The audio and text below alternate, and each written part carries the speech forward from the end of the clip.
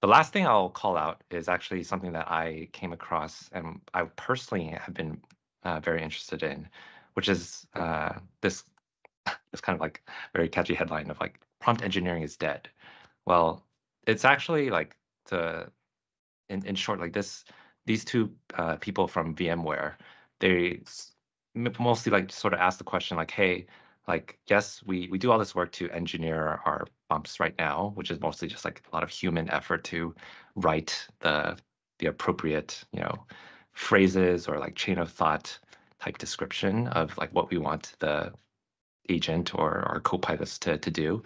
But what they've found is that actually, like you can get better performance if you just actually let the LLM write these prompts uh, automatically and do this in a more like optimization style way.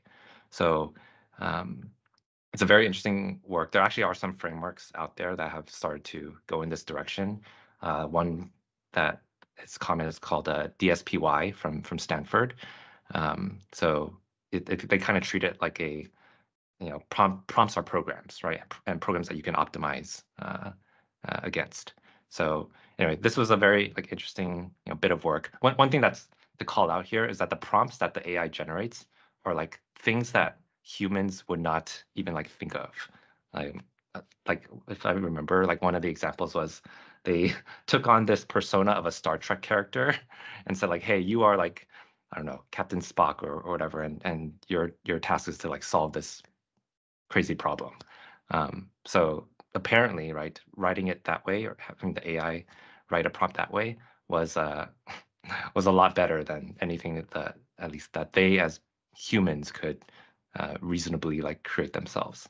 So I think anyway, I'm going to interrupt for just a second. Like I made this comment too, but like I think this is very correct that and you're starting to see really large token windows, right? Million plus. I think 10 million is coming eventually, right? Like it's starting to feel a lot to me like the early days of like developing CPUs, where like you could kind of build them by hand at first, and there were like all these tools to kind of help lay things out. And like now, when you're laying out billions of transistors on a chip, like you're doing it with like libraries and templates and modules and all kinds of systems. Like I think we're going to get there with prompt content pretty quickly. Where like you have these very large systems that build and structure them, because it doesn't make any sense to like try to hand structure a million token or more prompt. So I think this is a very, very reasonable idea.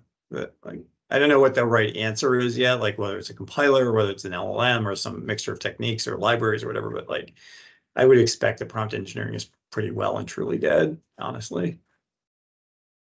yeah, thanks for that, Sam.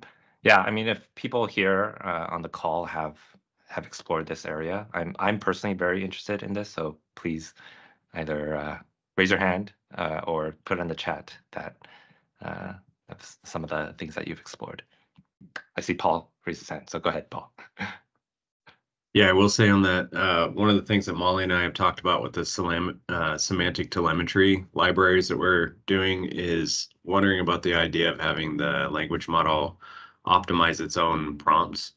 And so the idea of putting it in a feedback loop where you put an evaluation after the result of a prompt and then evaluate that result and then have it actually rewrite the prompt to attempt to get better results. And so you can imagine, at least on a offline experimental kind of setup of trying to optimize prompts. But I think after we get there, then it'll be interesting to kind of wonder how we would do that in an online scenario where, and I think a lot of these prompts depend on context too. So based on the context that you're feeding it or the other variables that are in the environment, when you're creating these prompts, they'll have to like optimize themselves in real time, even to get to the place that Sam was talking about, where you have like a kind of a compiled optimal prompt.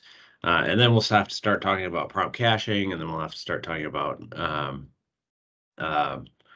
uh, learning those, like creating an optimal set of those, and then being able to compose those over time. So I agree. It feels like we're right at the beginning days and kind of creating these systems to be able to do that kind of dynamic caching will be really interesting. Yeah, thank you for that. Very interesting times indeed.